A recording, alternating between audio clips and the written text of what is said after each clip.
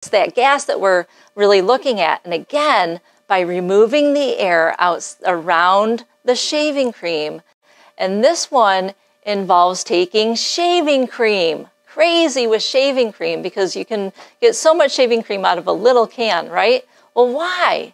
Well, in shaving cream, there's 3 ingredients. There's soap, and there's gas, and then like a water. So it's wet and liquidy, but it's that gas that we're really looking at. And again, by removing the air out around the shaving cream, it allows my shaving cream to grow, and it just grows and grows and grows, and it's almost gonna hit the top of that bell jar. And I, of course, shut it down because it gets a little messy if I let it get too high. But it's crazy to see, and then I let the air back in. And what's neat too is it actually goes to a smaller volume when I let the air back in around it because of the air was allowed to escape in that rise. So really, really cool demonstration with air pressure.